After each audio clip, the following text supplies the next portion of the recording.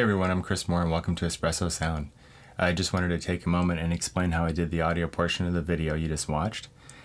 Basically I went right from my guitar into the UAD Apollo Twin interface and then into Studio One by Presonus and then the Helix native plugin.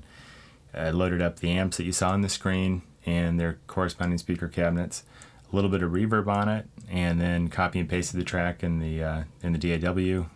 Changed out the speaker cabinet for the Celestion impulse response that you saw listed, and then from there on the final track added a little bit of compression, but outside of that I did not put any EQ or anything on it. I wanted to make it as natural sounding as it would be.